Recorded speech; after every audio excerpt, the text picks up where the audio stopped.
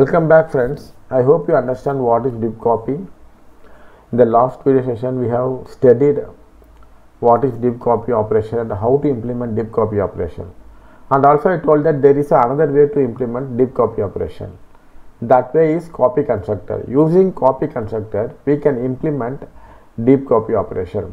That example I will explain in this video. Okay. Let me copy this customer class as a employee class. If you want to implement dip copy operation using copy constructor, we don't have to use this cloneable interface. So let me remove that. Also we don't have to use clone method. Then we need to introduce new employee constructor. That constructor must accept employee as a argument. Then inside this we need to call this constructor. Inside this we need to call this constructor. So using this keyword I am calling that constructor, then employee.a. So I am calling this constructor here by using this keyword, then passing integer value by accessing this attribute, a attribute from this object, okay. Let me use this employee object. I am copying dip copy main as a dip copy main 2. Let me remove all the program here. Employee 1 equal to new employee of 100 I am passing. That meaning you are calling this constructor, right? So you are calling this constructor. Now this employee 1.a must have 100 value. Then I want to copy this value to in another object. For that I will be using this constructor. Okay. So employee 2 equal to new employee of employee 1 I am passing. So this employee 1.a is having a 100 because I am passing a 100. So employee dot a will have a 100, correct? So employee 1.a will have a 100. Then here employee 2 equal to new employee of, I am passing this employee 1 dot object. Whenever initialize this constructor, this part will get executed. So this employee object is having a value called 100.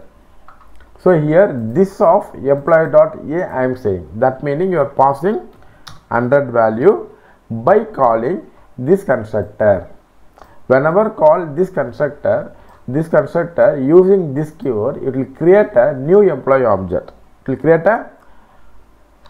will create new employee object with the unique reference. So this constructor will return this constructor will create a new employee object with a unique reference. Okay. So whenever say employee 2 equal to new employee of this employee 1, it will create a new employee object. That object assigned to employee 2. Now this employee 1 and the employee 2 will have a same 100 value. Let me print that.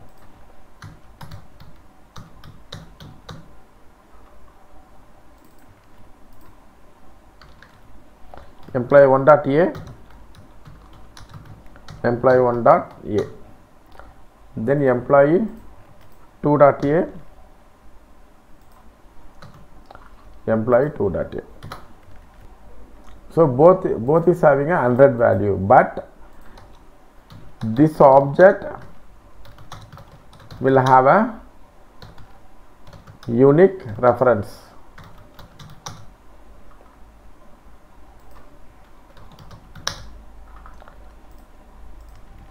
This object will have a unique reference. Both will have a unique reference. Okay. Whenever you change any object value, here I am going to change this object value equal to 200. What will happen? Since both objects are using unique reference, that is each object having its own reference, right? So this will print 100, this will print 200. Here I am changing employee2.a equal to 100. This 100 value available only employee2 object. This is never reflected in employee1 because both the object will have a unique reference. So this is another way of copying an object using a copy constructor. This will create a deep copy operation. Whenever you call this constructor, it will create a new reference for each object. Okay, if you change any value in this object, that value never reflected in other object. That value available only inside this object because it has its own reference.